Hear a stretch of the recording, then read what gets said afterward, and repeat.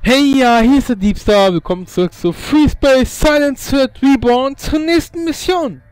Ja, letztes Mal haben wir die GTD Hades gescannt, um nach Schwachstellen zu suchen bei dem Superschiff der GTI. Ob wir welche gefunden haben, ja, keine Ahnung, wird sich jetzt erst herausstellen. Auf jeden Fall hat ja die PVD Hope auch versucht, sich zu opfern, um das Schiff zu zerstören, hat sich ja für die Rasse, um die Versandheit Sicherheit zu bringen, geopfert. Und das Schiff gerammt, die Hades. Und ja, ist ja nicht ganz so hat ja nicht ganz hingehauen, hat ja kaum Schaden verursacht, diese Kollision. Und ja, ein Zerstörer jetzt weniger auf unserer Liste leider. Und ja, als die Effekte quasi die Kollision hatte, war die Triebwerke waren kurzzeitig außer Gefecht gesetzt. Aber sonst nichts wirklich Bedeutsames erreicht, leider. Und das ist jetzt unsere Aufgabe, jetzt deren Tod einen Sinn zu geben. Ja, sonst wäre das wie blöd. Also wollen jetzt die PVD Hope rächen und alle und die Karnak-Station auch, ganz was da haben, wo die drauf gegangen sind. Und ja, deswegen wollen wir gucken, ob irgendein Plan jetzt entworfen wurde, während wir uns ausgeruht haben, um uns auf den Einsatz vorzubereiten, weil wir wurden jetzt ausgewählt als Anführer der Angriffstruppe und deswegen mal gucken, was wir machen müssen. Und am besten sind wir mal gespannt und legen sofort los und reden nicht weiter rum. Also mal schauen, was wir tun müssen, um die Hades zu stoppen. Wenn es eine Möglichkeit gibt, vorausgesetzt. The GTA, PvE, and GTI are now engaged in an all-out conflict that could determine the future of the Terran Vasudan history. Although the bulk of the GTI fleet has been contained in Beta Aquilae and Vega, the GTI flagship Hades is still at large and must be stopped. The Soyakaze is the only ship within range to intercept the Juggernaut before she can carry out her ultimate objective. Victory or defeat will be decided in the next few hours. You are being informed on a need-to-know basis about the Hades project, and are hereby notified that all information regarding it is classified level Omega. Divulging this information, directly or indirectly, to any persons other than those specifically authorized by the Galactic Terran Alliance is a treasonous offense, punishable by death. The GTD Hades was conceived and designed in 2324, when it became apparent that the Terran Vasudan War would not be won decisively in a matter of months. This super-destroyer would be nearly invulnerable to bomber, cruiser, and destroyer attacks, and would be able to mount full-scale planetary assaults unaided. Construction began the following year in the Delta Serpentis shipyards. When the Shivans arrived in 2335, the Hades was nearing completion. The GTI conducted extensive studies of the aliens, particularly of the Lucifer, and put the new developments to use in the Hades. With their ultimate weapon now boasting Shivan beam weaponry and Terran-Shivan hybrid systems, GTI forces waited for the deployment order from GTA High Command. But the order never came. Unlike every other ceasefire over the course of the Terran Vasudan War, this one held. The GTA and PvE set aside their differences to counter the Shivan threat, and in the process, developed a grudging respect for each other. Galactic Terran intelligence, however, could not easily discard the investment and momentum of 10 years' worth of work on the Hades. According to statements by captured operatives, the GTI concluded that the GTA had lost sight of its original goal and decided to take matters into its own hands. The GTI appears to have been positioning itself to overthrow the GTA government as soon as the Terrans had recovered enough from the Great War to stand on their own. Once the Shivans were defeated, the GTI would dissolve the Terran Vasudan Treaty and strike the final blow against the PvE. The Terran Vasudan War would finally be won. The exposure of the GTI conspiracy has prevented their plan from coming to fruition, but the GTI may yet succeed in their ultimate objective. Our reconnaissance against the Hades has indicated that its engines are enhanced with Shivan components, which may enable the Juggernaut to use jump nodes too unstable for Terran and Vasudan vessels. Command believes that, rather than pursuing a random course of destruction, the Hades is actually en route to Altair and Aldebaran via the Deneb-Altair phasing jump node. This maneuver would effectively allow the Hades to slip behind Vasudan lines, beyond any possibility of interception by GTA or PvE forces. The The Deneb Altair jump node is no longer stable enough for our ships to traverse, which means that any counterattack would have to go the long way around via Alpha Centauri. By then, the Hades will have had more than enough time to devastate the Vasuden home systems unopposed. There are some within the GTA who favor the GTI in this conflict. Indeed, many officers and pilots have defected to the GTI, and many others have argued that the Vasudens would behave the same as the GTI if they were in the same position. I can only answer by saying I believe this is the right thing to do, and I believe the Vasudens would defend us if the situation were reversed. It may be difficult for each species to see past the horrors of the past 14 years, but the Vasudens seem to be holding up their end of the bargain. The PVE continue to work closely with the GTA in our campaign to track and destroy the Lucifer, even after the devastation of Vasuda Prime removed their main motivation for doing so. And the GTA and PVE continue to share military resources and intelligence even today. We should honor their continued support with our own. History will determine whether we made the right choice in doing so. Ja, ordentlich viele Informationen haben wir jetzt erhalten. Die Hades war also ursprünglich ein, ja, Superzerstörer für den Tyrannus war dann im Krieg, wurde dann recht früh, einen Auftrag gegeben, um entsprechend später, ja, als Superwaffe zu gelten, um dann den Krieg schnell zu lösen. Ja, allerdings taucht dann nicht die Wanne auf, bevor das Schiff endgültig einsatzbereit war. Und ja, dadurch kam das Schiff eigentlich nie zum Einsatz, weil der Waffenschlüssel war dann entsprechend, ja, gehalten hat diesmal, bis jetzt natürlich. Und ja, die GTI will jetzt das alles selbst in Hand nehmen und kurzerhand die Valdana besiegen. Das ist deren Ziel. Und dafür haben die auch einen tyrannischen Sprungantrieb sogar, die entsprechend dadurch können die Sprungkloten nutzen, die wir nicht nutzen können. Das ist so gesehen ziemlich interessant, finde ich. Dass da, ja, sie drei neue Routen öffnen, ja, für die Hades, die wir ja nicht nutzen können. Das ist ärgerlich und interessant in gewisser Weise. Auch gerade im Hinblick auf Nachfolger etc. Auf jeden Fall, ja. Wir müssen jetzt die Valdana retten, indem wir die Hades zerstören, bevor sie verschwindet. Außerhalb unserer Reichweite und dann von hinten angreift. Ja, und selbst wenn wir jetzt die Valdana warnen würden, kämen wir wahrscheinlich nicht rechtzeitig an, um die Hades abzufangen. Also, ja, wir müssen also jetzt einen Schlag setzen und der muss sitzen, sonst, ja, ist die Valdana verloren und wir sind gute Freunde geworden mittlerweile. Auch wenn manche der Meinung sind, ne, wollen wir nicht. Blöde Alien-Typen. Ja, aber so ist das nun mal. Nach 14 Jahren Krieg kann man verstehen, dass manche nicht so begeistert sind. Aber andere, ja, man muss auch eine Chance geben auf Veränderungen. Da würde ich sagen, wir gucken mal, was wir so tun können, um diesen vom Valdana zu retten. The Hades has been tracked to an abandoned cargo depot in orbit around Deneb 3. This once prosperous colony was utterly destroyed by the Shivans earlier this year, and the shattered remains of many warships drift nearby. The Hades engines are currently offline, and we believe she is repairing the damage sustained in the collision with the PVD Hope. This may be our only chance to destroy the Juggernaut before it reaches Altair. The Soyakaze is making the subspace jump to Deneb as we speak. Advanced fighter wings will be launched immediately upon the Soyakaze's arrival in the system, and the Soyakaze herself will move into position to challenge the Hades directly as soon as her jump drives are recharged. The Hades has 5 main beam cannons that must be destroyed for the Soyakaze to have a chance of victory. Alpha Wing will fly tactical assault using tsunami bombs to destroy the Hades beam emplacements. Beta Wing will cover them. When the Soyakaze arrives to confront the Hades, Delta and Epsilon wings will also be deployed. We have a limited window of opportunity to destroy the Hades before it concludes its activity at the depot and leaves the system. The capabilities of this warship are unthinkable, and in the hands of the GTI it is a terrible weapon.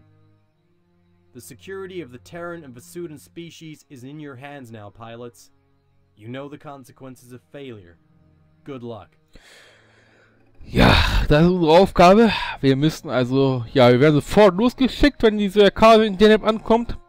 und sollen, bevor die Soyakaze bei der Hades ankommt, halt die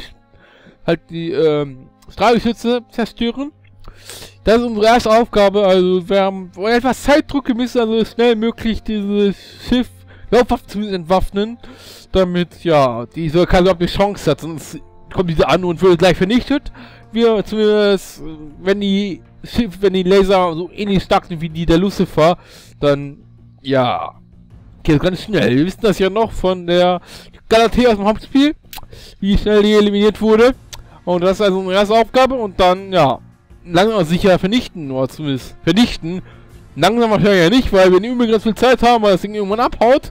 Also müssen wir uns beeilen. Ja, müssen wir also zusehen, dass wir einen schnellen, entscheidenden Sieg erringen. GTD Hades, es wird uns empfohlen. Ja, gut, wird wahrscheinlich seinen Grund haben. Wahrscheinlich geht es gegen viel Jäger und ähnliches. Können wir keinen großen Bomber leider nehmen, weil wir auch nur einen Escortflügel dabei haben. Deswegen, ja, nicht so gut. Also nehmen wir den GTD Hades, fliegen wir damit rum. Beta hat Ulysses Jäger. Wieder überlegen, ob das eine gute Wahl wäre, aber ich vertraue dieser Voreinstellung mal. Wie sieht es bei den Waffen aus? Prometheus Cannon und Shieldbreaker. Ja, kann man nehmen, eigentlich nehmen, brauchen wir nichts zu sagen. Wir können eigentlich auch, nicht die. Die können wir auch so annehmen, die Disruptor kennen, um die Waffen schnell zu deaktivieren. Können wir noch machen. Aber wir probieren einfach mit der Prometheus, machen wir auch gleich Schaden nebenbei. Also ist vielleicht besser. Lassen wir so. Weitere Raketen, Interceptor und Bomben, Tsunami-Bomben, 6 Stück an der Zahl. Ja, ich weiß nicht, wie viel so ein Geschütz braucht. Hoffentlich reicht das, ja, für 5. Also ein Tsunami für jedes Geschütz im Idealfall. Aber wir müssen nachladen, haben wir genug Zeit dafür. Wir werden das sehen, aber wir haben ja ein paar Flügelkollegen, vielleicht kriegen die auch auf die Reihe. Müssen wir sehen. So, bei Beta fliegt mit Prometheus Cannon und mit Flails. Aha, die wollen die also dann wegschieben, die Gegner. Naja, ne? Die nehmen wir die Avenger, denke ich mal, ist natürlich besser. Und Interceptor-Raketen. So, okay, dann fliegen wir mal so los und gucken, ob wir irgendwas erreichen können. Also, ab geht's! Let's rock and roll. Alpha and Beta.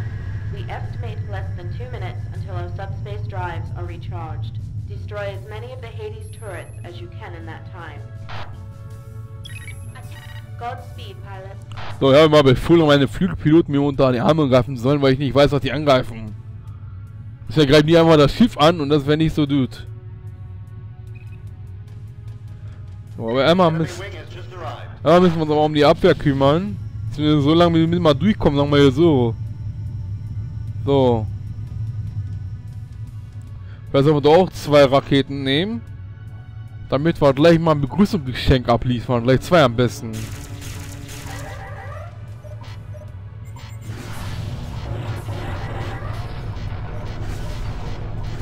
Ja, wenn wir mal treffen.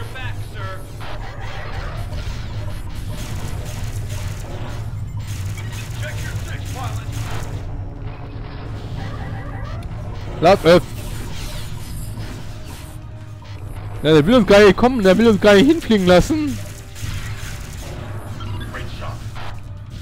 So, machen wir mal die beiden Piloten. Ja, die sind dabei.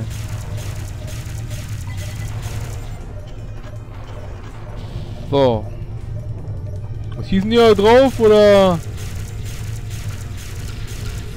Ah, fliegen da noch rein, ey. Aha. Der reicht. Der ist mal weg. Das ist mal gut. So. Okay, können wir den nächsten auch gleich befehlen, dass er den zerstören soll. So. Aber ganz schön knapp hier, ein bisschen eng.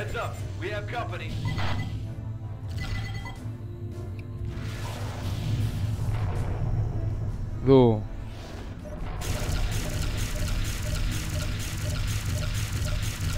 So.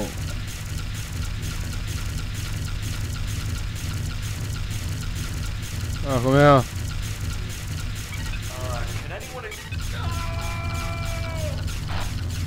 So, wir müssen erstmal das Ding schnell kaputt schießen. The Soyakaze is now on station. Tower beam cannon is disarmed. So, dann noch was. Einer ist aber noch. Was ist die nächste? Roger, target acquired.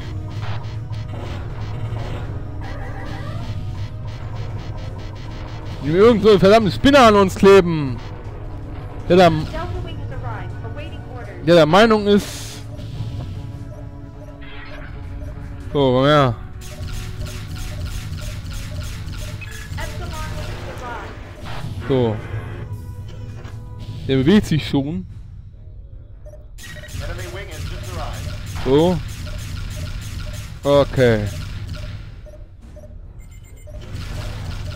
Das muss doch reichen, oder?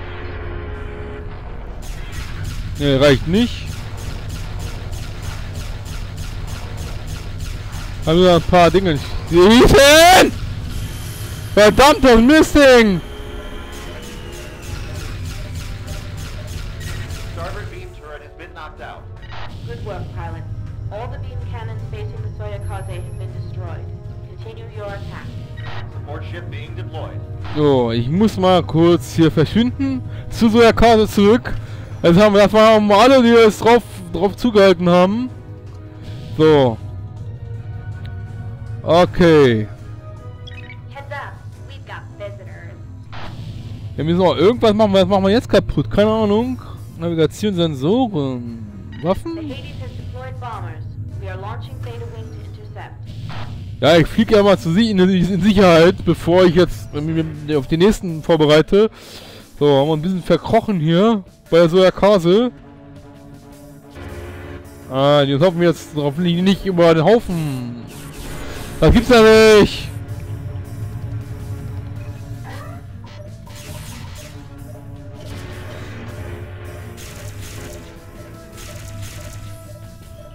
So, ja.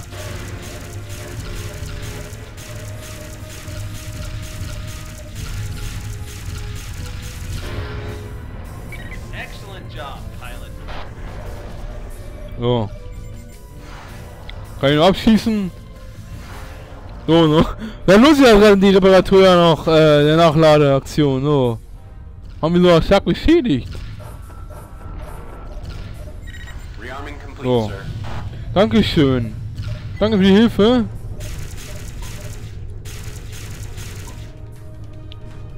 So. Jetzt bist du dran. Kann ich nämlich auch, was du nämlich kannst hier, so. Delta Wing has arrived, awaiting orders. Aha, Verstärkung.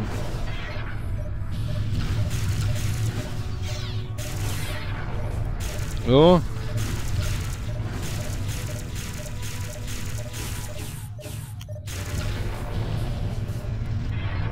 Ja, müssen wir irgendwie mal an dieses Ding rankommen hier.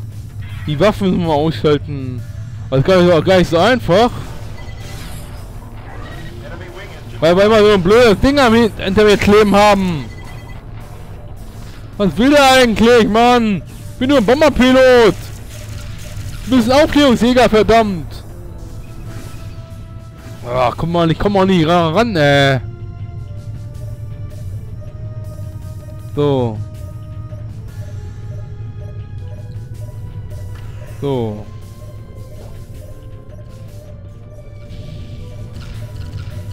Naja.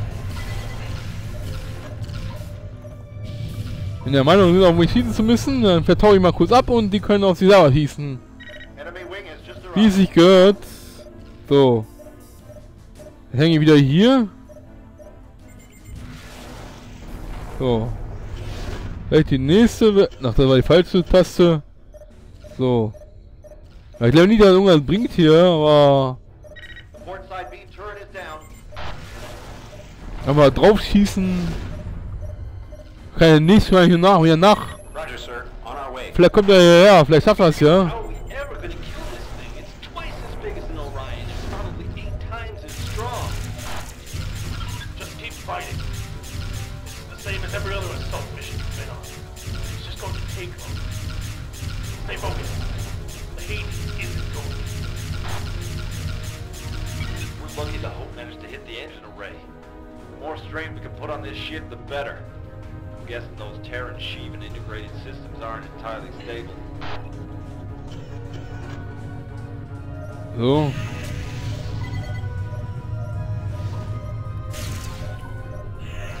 Ja.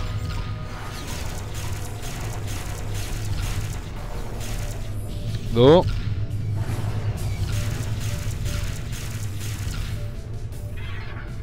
So, wo ist er? Die Hades wieder abgeblieben? Da ist er wieder. Ne, da ist er. Ah, ich habe auch ein anderes Problem. So. Kann der jetzt hierher kommen oder nicht? Ne, kann er nicht. Ah, ich muss mich irgendwo verstecken hier. Ah!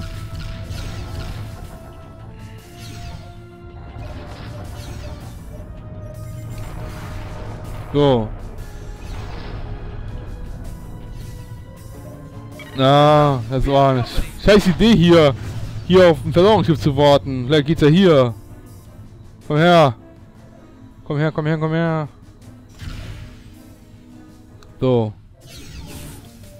Ja, du kannst auch nicht schießen. Jetzt triffst du eh nicht mehr. Hast eh nicht getroffen. 61%. Jetzt geht wieder drauf auf diese blöden Waffen. Aber ich ja nie so sicher bin, was das überhaupt bringt, wenn ich das zerstöre. Habe ich ja nie so kapiert. So. Weil eigentlich sind die Waffen da nicht deaktiviert oder so.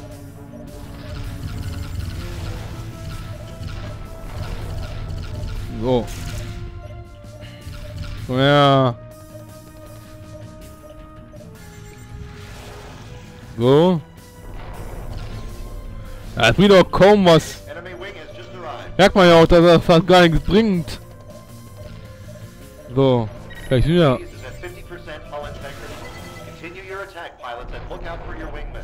Roger, sir. On our way. Hull taking serious damage. So. Ich schieße dann mal auf die Waffen. Aber das Versorgungsschiff kommt hier so an, das ist ja cool. Hier kommt es jetzt mal an. Und kann jetzt hier direkt vor unserer Nase. So.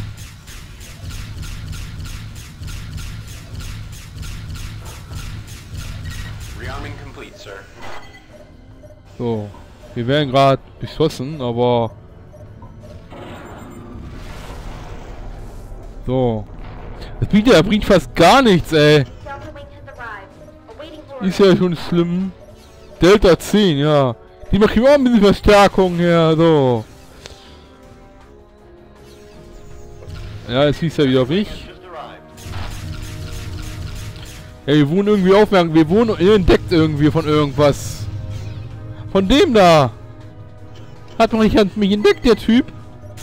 Was fällt dir eigentlich ein? Auf mich zu schießen? Was glaubst du denn, du bist?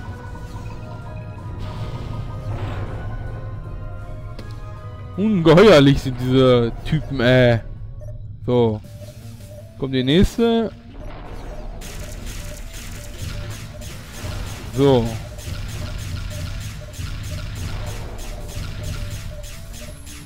Roger, sir. On our way. So. 17%.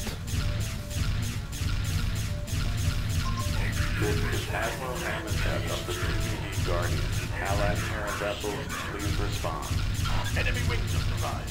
This is Admiral Tess of the GTD Soyakaze. Greetings, Admiral. I was not aware that the Guardians had been repaired yet. Regrettably, it has not. We are still in orbit around Cygnus Prime. But let us dispense with protocol, for the time is short. Am I correct in assuming that you have engaged the GTI destroyer Hades? Affirmative, Admiral. Our bombers are attacking the Hades near Deneb 3. And so the circle completes itself. Remarkable. I wish to inform you, Admiral, that one of our fighter squadrons just repelled a hammer of light ambush against the GTC Orb and 2 bomber wings. These craft had entered the Neb system in an attempt to engage the Hades, but were apparently provided incorrect information by a traitor sympathetic to the GTI. If you will transmit your coordinates, I will redeploy the orb and its wings to your location. Aha. Transmitting now. Admiral Tess, you have our sincerest gratitude. The gratitude is ours, but you may repay us by recounting the story of your victory over the GTD. Vessel of the GTD. Admiral Tess out. Ja, kriegen wir mal Verstärkung durch die was da, ne? So. Kommt schon. Rearming complete, sir. So, jetzt kommen wir mal du dran. So. Und wir kriegen aber gleich Verstärkung hier. Hammer of Light. Ja, die vermisse ich irgendwie ein bisschen hier. In der Kampagne. GTC-4 now on station. We are targeting the Hades. It's good to see you again, Orf. I really like your new friends. Iota 1 here.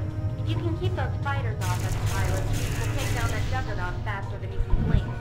Epsilon waits to run. This is Pi 1. The honor of destroying the Hades must fall to the GTA, but the warriors of the PVD will do whatever we can to assist. Oder? Was zum Teufel? Ich sollte mich eigentlich, glaube ich, lieber um das Ding kümmern hier. Irgendwann muss ich jetzt mal zerstören. Triebwerke sind noch alle deaktiviert. Die Kommunikation bringt mir nichts. Sensoren sind auch aus Navigation. Da kann das Ding immer auch nicht. Da kann er angeblich auch nicht wegspringen, aber ob das wirklich so ist, keine Ahnung. New bandits in the area. The ventral beam cannon has been disabled. Was haben wir noch? Welche? So. So. The Hades has taken substantial damage. Keep hammering, pilots. Wir suchen alles. Suchen hier alles. Support ship being deployed. Oh, eines ist wohl zerstört worden, aber gut. Der flog ja immer ganz schön rumgerannt durch die Gegend. So. Immerhin kriegen wir hier mal Verstärkung. So, vielleicht kriegt ihr ja noch los hier. So. So.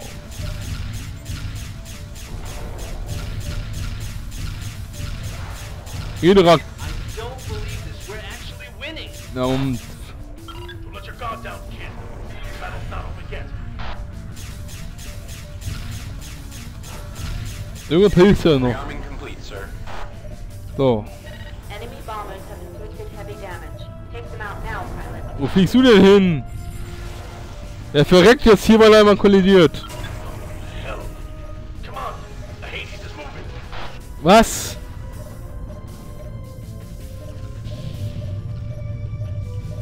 The Hades appears to have channeled all its remaining power into its main engine. Pilots, you must either disable or destroy the Hades before it can escape. Move it! Enemy wing just arrived. Ja, das reicht aber. Hades is going critical. All units... Jetzt raus. Irgendwie raus. So, maximal auf Schild und Triebwerk, was halt geht. Ja, wir irgendwie wegkommen. Irgendwie. Weil das macht gleich Bumm.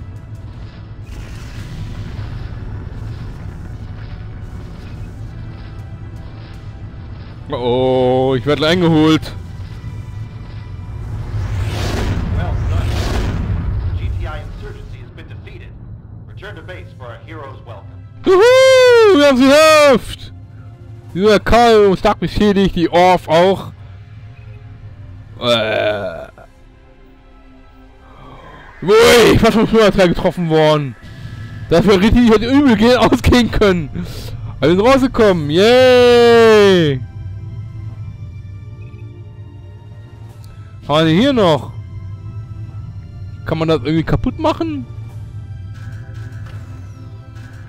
So, wollen wir mal schauen. Hier ist noch ein Fracht. Was haben wir denn da? Mal scannen und mal gucken, was die GTI hier noch so rum hatte. Ja, ich denke mal nicht, dass ich dafür große Dinge brauche. Das wäre sicherlich ein bisschen Verschwendung. Aber muss ja auch loswerden. Ja, ist ja doch noch was passiert. Einer hat zwar überlebt von meinem Flügel, ja. Epsilon ist jetzt getötet worden, aber hier viel große Sache geopfert. Unbestimmt. Dann brauchen wir nicht. Bring nochmal Abschüsse zum Abschluss. So, haben wir hier. Auch unbestimmbar. Und der letzte. Wir brauchen so einen Müll. Wer braucht so einen Müll? Ficken.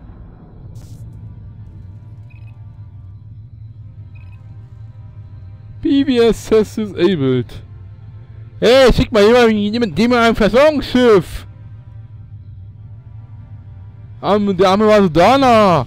Ich schlepp den jetzt ab hier persönlich. Ich schlepp den jetzt ab hier. Oh. Anfliegen. Das geht leider nicht. Es gibt auch keine Kampagne, wo man irgendwie als Versorgungsschiff-Pilot rumfliegt. Aber ich glaube, irgendwie so funktioniert das dann so. Und dann drückst du einen Knopf und dann dockst du an oder so. Ja, genau, ich war direkt drüber, aber... Ja, ich denke mal, dich würde jetzt jemand abholen, oder? Was ist danach, meinst du? Den lassen die doch hier nicht zurück. Oder meinst du? Hm? Ne, ich denke mal nicht, ne? Also können wir mal nach Hause fliegen. So! Das war's mit der Rebellion. Mit der Hades. Congratulations, pilots. The Hades has been destroyed and the GTI rebellion is no more. All remaining GTI forces throughout Terran Vasudan space have surrendered. Had we failed here, the GTI would be writing the history books. Members of the provisional GTA government have already begun the process of reconstructing in cooperation with our Vasudan allies. It is ironic that, far from tearing our two species apart, this conflict has brought them closer together than ever before. Admiral Tess, commander of the PVD Guardian and the Vasudan 13th Battle Group, has expressed interest in personally meeting with the pilots who flew against the Hades, a rare gesture on the part of a Vasudan. Debris from the Hades is still raining down on Deneb 3. Due to the sensitive nature of the technology it contained, the planet will be quarantined until the wreckage can be disposed of. Terran Command has classified all data regarding the technology used in this engagement, though we can probably expect to see these advances in future Terran and Vasudan warship designs.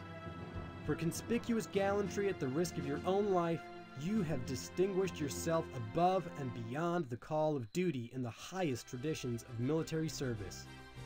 You are hereby awarded the Galactic Service Medal, the most prestigious honor bestowed by the Galactic Terran Alliance. Ja, wir haben die Hades besiegt, die GTI-Rebellion abgewendet und beendet. Abgewendet kann man ja nicht so sagen, ja, weil die Rebellion war ja im Gange, aber ja, die haben keine Chance gehabt, wir haben gewonnen und ja, die Verbindungen zu den Valdanen sind besser als je zuvor im Grunde, weil wir jetzt gemeinsam mit diese Rebellion niedergeschlagen haben und wir die Valdanen auch gerettet haben natürlich, weil ohne uns, wie ja gesagt, da GTI würde jetzt die Geschichtsbücher schreiben, weil der Gewinner gewinnt, weil der Gewinner schreibt die Nummer immer, ihr wisst das ja. Und ja, und wir haben die Ehre, Valdaner zu treffen, den Admiral Tess. Ja, keine Ahnung, ob das nun wirklich, ob das wirklich eine gute Aktion ist für einen Pilot, weil Valdaner legen ja sehr viel Wert auf Geflogenheiten, auf Gespräch, wie man spricht und so weiter. Also hoffentlich lösen wir da keinen keinen intergalaktischen Zwischenfall aus, weil wenn man einmal aus Versehen beleidigen, führt ja ursprünglich was zum Krieg zwischen beiden Rassen, also muss man halt vorsichtig sein.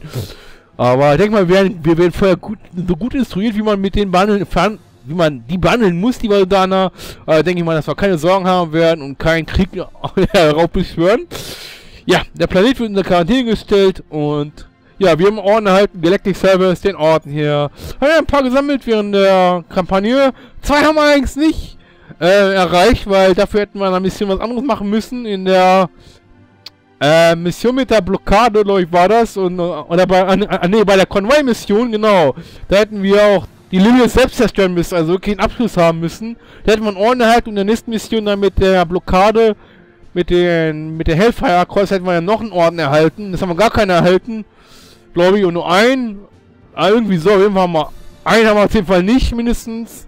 Und ja, aber egal, ja, war halt so ist halt die Geschichte von Aken Bosch hier abgelaufen. So, Statistik nochmal. 8 Abschlüsse, 7 Assists. Ja, wir haben auch größtenteils ja um die Hades gekümmert. Ja, wir haben auch den leider nicht gekriegt, den Abschluss. Wäre sonst super gewesen, die Hades als hier für sich zu sehen. Ja, 5 Lokis, 1 Zeus und 2 Container. TTC1. Haben wir die eigentlich schon mal gehabt? Ich glaube schon.